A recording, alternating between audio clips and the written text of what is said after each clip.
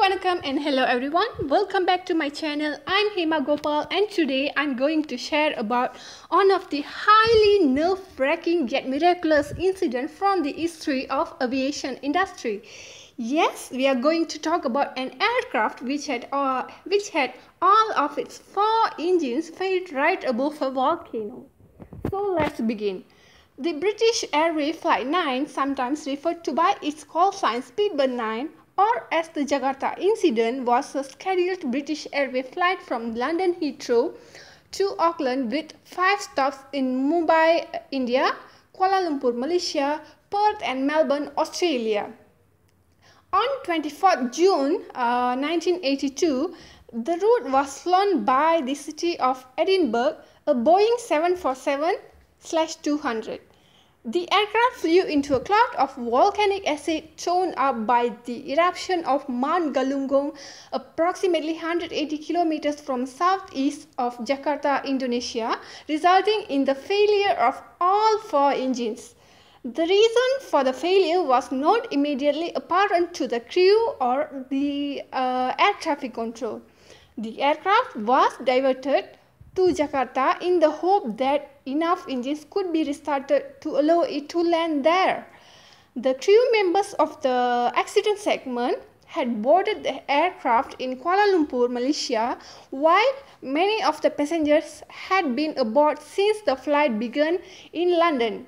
Shortly after 8:40 p.m. Jakarta time, above the Indian Ocean, south of Java, the flight crew consisting of 32-year-old senior first officer Roger Greaves, 40-year-old senior engineer officer Barry Townley Freeman, and 41-year-old Captain Eric Moody, who was heading to the lavatory, first noticed an unusual effect on the windscreen similar to the St. Elmo's fire.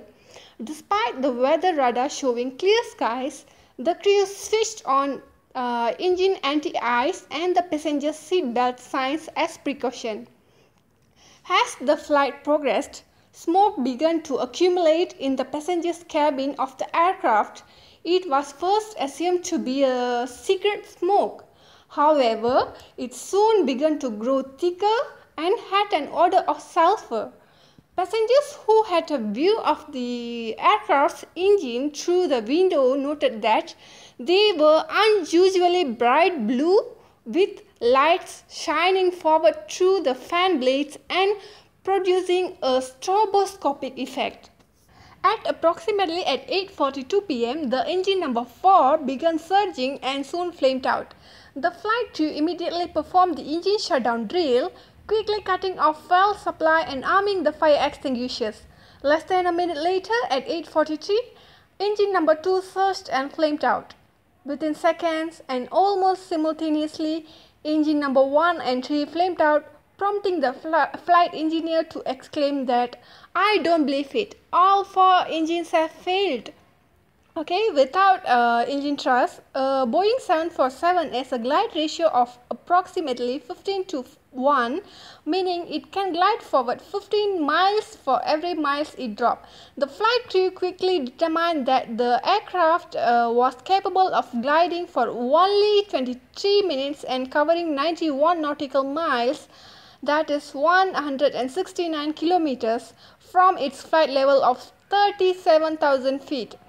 At 8:44 p.m., Greaves declared an emergency to the local air traffic control authorities, stating that all 4 engines had failed. However, the Jakarta air control traffic misunderstood the message, interpreting the call as meaning that only engine number 4 had shut down. Only after a nearby Garuda Indonesian flight relayed the message to them, the air traffic control correctly understood the urgent message. Despite the crew squawking the emergency transponder setting of 7700, air traffic control could not locate the 747 on their radar screens. Many passengers, fearing for their lives, wrote last notes to their relatives. Owing to the high Indonesian mountains on the south coast of the highlands of Java, an altitude of at least 11,500 feet, that is 3,500 meters, was required to cross the coast safely. The crew decided that if the aircraft was unable to maintain altitude by the time they reached 12,000 feet, they would turn back out to the sea and attempt to ditch into the Indian Ocean. The crew began engine restart drills despite being well outside the recommended maximum engine in-flight start envelope altitude of 28,000 feet. The restart attempt failed. Despite the lack of time, Moody made an announcement to the passengers that has been described as a masterpiece of understatement. He stated as, "Ladies and gentlemen, this is your captain speaking. We have a small problem. All 4 engines have stopped. We are doing our damnedest to get them going again. I trust you are not in too much distress." Besides that, as pressure within the cabin fell, oxygen mask dropped from the ceiling, an automatic emergency measure to make up for the lack of air. On the flight deck, however, the co-pilot Reeves' mask was broken. The delivery tube had detached from the rest of the mask. Then Captain Moody swiftly decided to descend at 1,800 meters per minute to an altitude where there was enough pressure in the outside atmosphere to breathe almost normally. At 13,500 feet, the crew was approaching the altitude at which they would have to turn over the ocean and attempt a highly risky ditching. Although there were guidelines for the water landing procedure, no one had ever tried it in a Boeing 747. As they performed the engine restart procedure, engine number 4 finally started, and at 8:56 p.m. Captain Moody used its power to reduce the rate of descent. Shortly thereafter, engine number 3 restarted, allowing him to climb slowly. Shortly after that, engine 1 and 2 successfully restarted as well.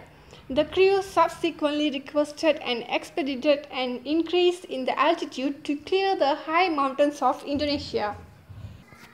As the aircraft approached its target altitude, the St. Elmo's fire effect on the windscreen returned. Yes, the nightmare struck for the second time.